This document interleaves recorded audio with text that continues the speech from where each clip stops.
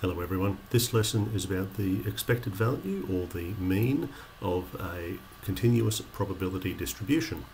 So we have this lovely formula here, the integral from a to b, the lower and upper limit on the interval, and it's x multiplied by the probability density function px. So let's just have a look at a few examples of this. What if we had a uniform distribution? So let's, just for argument's sake, pretend that here is our probability density function, here's x, and let's just imagine that the lower limit is 2 and the upper limit is 12. So a uniform distribution has equal value across the interval.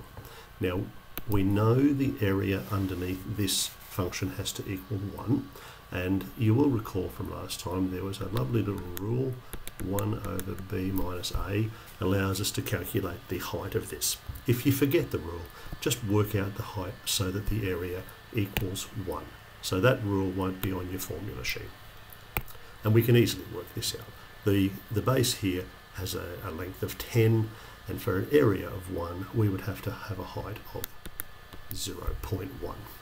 0.1 times 10 equals 1. Now, what about the mean value? The mean value is the integral between a and b of x multiplied by px dx. Now, we have everything we need to work this out. The lower limit is 2, the upper limit is 12. X is a pronumeral.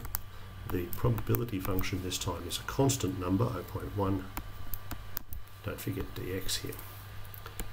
So the integral of 0.1x is 0.1x squared over 2 between the limits 2 and 12. Substitution, let's see, what have we got here? 0.1, 12 squared is 144 over 2 minus 0.1, 2 squared is 4 over 2. So I have everything over 2. I have, oh, what happened then?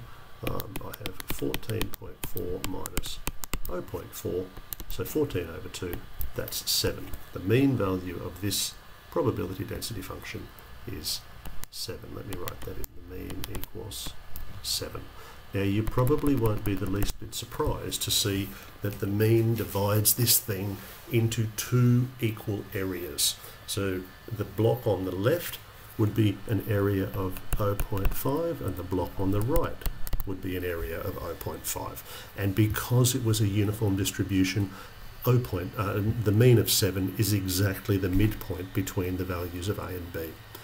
That's a uniform probability distribution, and we calculated the mean value. Next time I'll look at a triangular distribution. Thanks for watching.